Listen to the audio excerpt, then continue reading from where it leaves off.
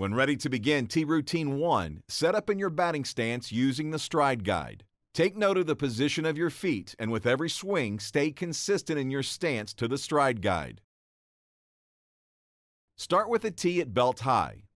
Place the tee over the away contact point for right-hand hitters. Staying in your normal batting stance, practice hitting line drives through the first baseman. The goal is to focus on the swing, the bat path, and hitting a line drive. Take 15 swings on the pitch away, then move the tee to the middle away pitch and take 15 more swings. The middle away pitch should be hit on a line through the second baseman. After 15 swings, move the tee to the middle contact point. Take 15 more swings focusing on line drives up the middle. Next, move the tee to the middle end contact point.